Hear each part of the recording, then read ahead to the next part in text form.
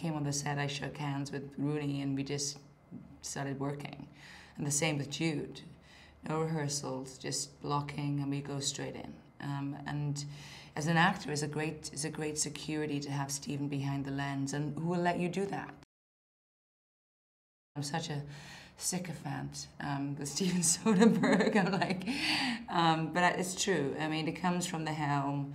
The respect the crew and the cast have, the family that he creates. It's a wonderful, wonderful work environment. I'm just happy that this happens to be my third time.